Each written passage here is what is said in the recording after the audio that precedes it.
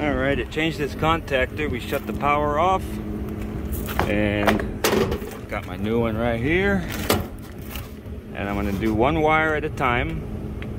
Then I'm going to remove the mounting screws, one on the bottom, one on the top, and then reapply power. You do one wire at a time and it's hard to get them mixed up. One wire at a time. I started with this one. Now I'm going to do this one next. Then I'll do this side on the corresponding terminal. Then the bottom one. Then I'll pull the two mounting screws out and start it back up. So I got half of them pulled this side. I'm going to actually loosen these now and mount this one in place.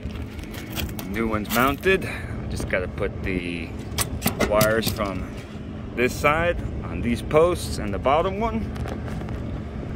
And many times they're color coded, like we got yellow, stays with the same side as yellow, and black, same. They're not always color coded.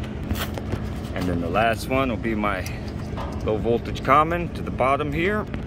And it's in, so we'll apply power and give it a minute to reset, and then it's back on. And that's the easy, quick way to change out a bad 24-volt contactor.